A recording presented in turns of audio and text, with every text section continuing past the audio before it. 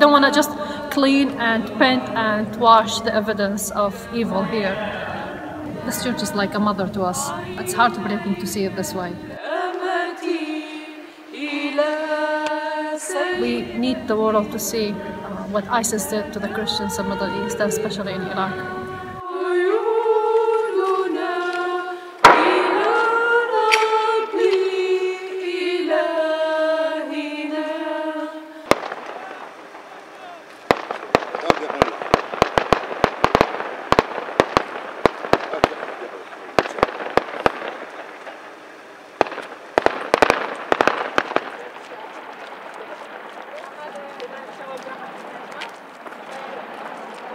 Does that gunfire startle you at all? You don't No, seem we to are be... used to it, sorry.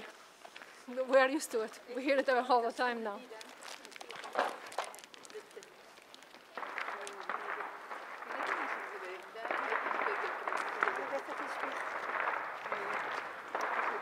Wow.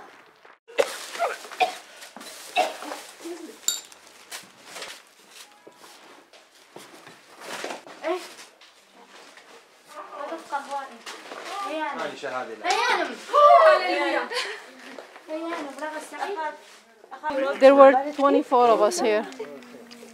So we all left on the night of the 6th of August, 2014. Did you leave as ISIS was coming Yes, in? Yes, actually we had a phone call at 11 o'clock at night and we were told that we had to leave. So we left before midnight. It was a nightmare. We left, we didn't know if we were coming back in a couple days, so we just took some stuff for a couple days really. We thought we'll be back. We didn't know we were leaving for not coming back for 2 years or to see the place this destroyed.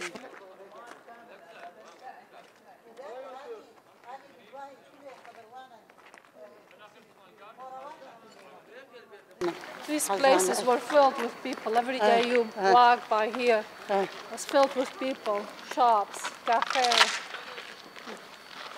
It's a deserted town now. صدقيني. What sort of things are you worried about? She thinks there's explosions or something like that. Inside, right? Yeah, so she doesn't want us to enter, but we want. When we think of Qaraqosh, of this town, we think of this church. We had celebrated so many masses, ordinations, professions of our Dominican sisters, different occasions here. We expected our homes to be looted, to be destroyed, but we kind of thought our churches will be standing, but of course they are not.